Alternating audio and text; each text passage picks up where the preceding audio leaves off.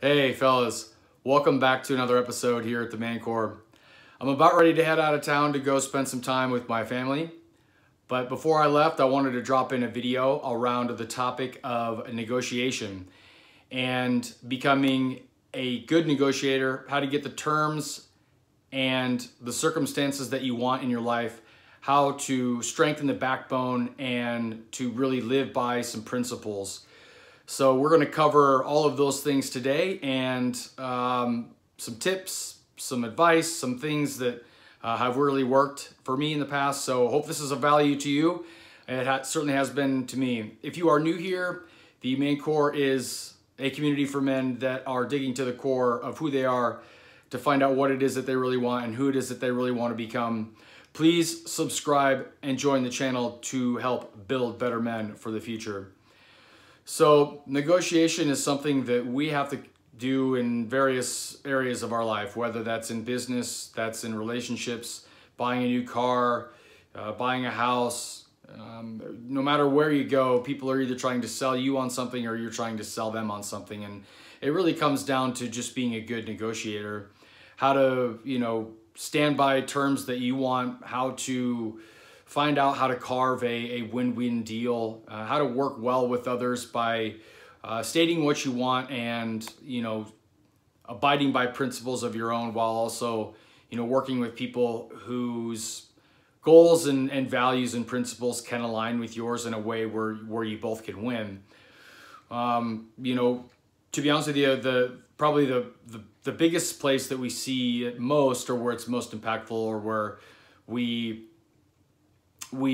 feel it most, I guess, is probably in our relationships. So our friendships and, our intimate relationships. So, negotiation is, it's a test. It really does test your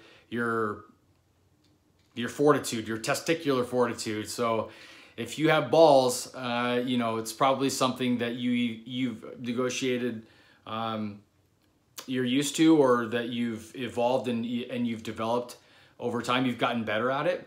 If you are a weak person and you're really trying to work on yourself, if you don't abide by your principles and your values, you're probably somebody who probably gets taken advantage of, maybe a little codependent, and that's okay. We're all a work in progress, but it's important that, especially as men, we state what our purpose is. We state what it is that we want. We go after what it is that we want, and that we do it in a way that communicates not only to the people that we're interacting with, or the friendships or relationships that we're interacting with, if it's the house that we want or the car, whatever the case may be.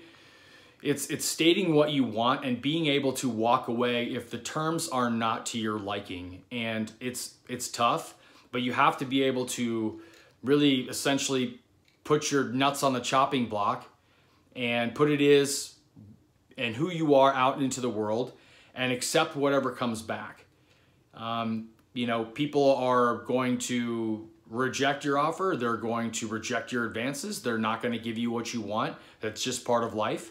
It sucks, but that right there is really what helps you become a better negotiator. And actually, the further that you deviate from your own principles to try to give and acquiesce to people to give them what they want, the more miserable you are going to be. And if you're watching this video and you feel that way, it's probably because of the fact that you've gotten away from your own core values.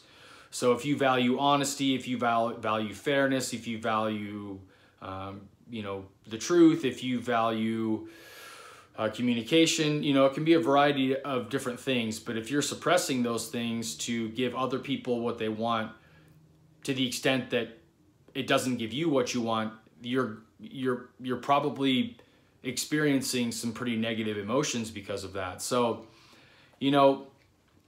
just this week, I actually had been pursuing a girl, and she shot me down, and that's okay. But, I stated what I wanted and that I wasn't interested in her friendship. And now I'm walking away. And, you have to be able to put your nuts on the chopping block and then state what you want and then walk away if it doesn't. If there's a a car that you want and there's a price that you can meet, then you're going to state that price. And if the dealer can't meet you on it, then you have to be willing to walk away. It's part of being unattached.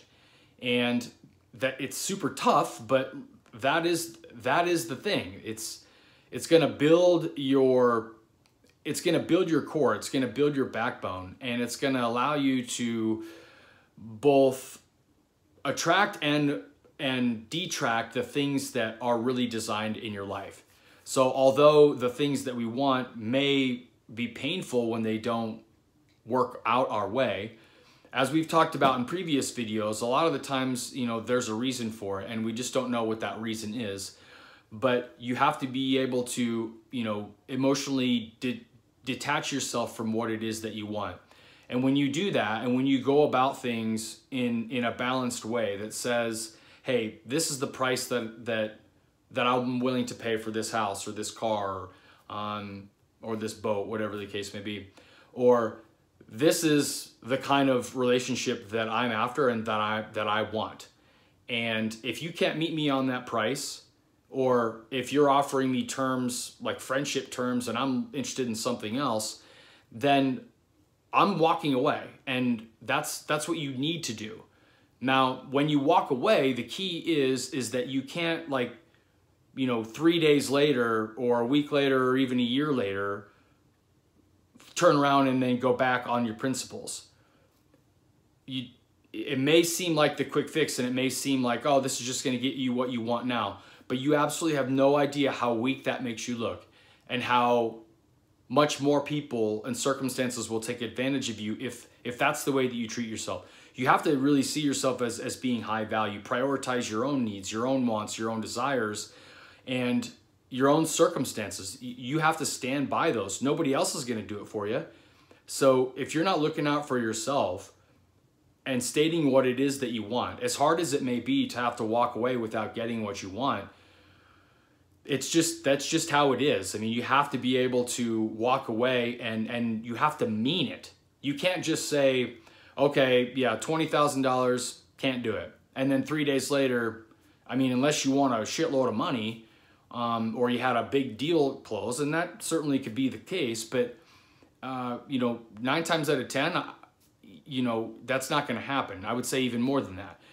If you say that $20,000 is not going to get it done, okay, well, you have to mean that. $20,000 is not going to get it done today, in an hour, in 3 days, in a week, in a fucking year. Doesn't matter. You are walking away and you're never looking back. Same thing goes for the house. Same thing goes for the relationship. If the girl that you are pursuing, or the girl that you want, or the girl that you desire is offering you friendship, then you gotta fucking say no. Absolutely not. State what it is that you want clearly. No, I'm interested in more than that. I can't just be your buddy or your friend, or your work buddy, or your chat buddy. No, that's not. I'm not your emotional tampon. I'm not your gay male girlfriend. I have value, and I'm not going to let anybody diminish my wants, my desires. I'm not interested in friendship. I'm not interested in being your buddy. I'm not interested in being your chat buddy or your work buddy or your lunch buddy. Fuck that. No, I said what I wanted, and I mean that. And the only way that is going to change is if the other party acquiesces to what you want. So if the car dealer then says, okay, yeah, we can meet you at $20,000. Okay, you can then reciprocate. Okay, now we have a deal. You stated what you want. You were able to walk away and mean it, and you stood by those terms. And because for whatever reason the dealer decided he was going to give you what you wanted, it's not always going to go that way, but you're going to get the terms that you originally bargained for, the ones that you originally wanted, the one that your principle, your purpose. That is what you are here to do. The same thing goes for the house. If you're not on the same wavelength or the same budget, you got to be willing to walk away. I don't care how nice the house is. I don't care where it's located. That shouldn't matter. You have to stay congruent. You can't vacillate. Oh yeah, okay, yeah, I want this, and oh, I guess I can do that. No, you absolutely have to stay congruent with what it is that you want. and you can never change that. A lot of guys have a real problem with this, and I still battle with it. I'm better now, but I still battle with it a little bit because it's hard. You get those things that start tugging on your heart a little bit. And in relationships, if you say, no, I'm not interested in your friendship, and then you walk away, and then a week later you call her back and you say, yeah, that's okay, let's just go, let's just be friends. You're just going to look like a huge pussy. Like, you cannot do that. You absolutely can't do that. And women do not respond to your softness.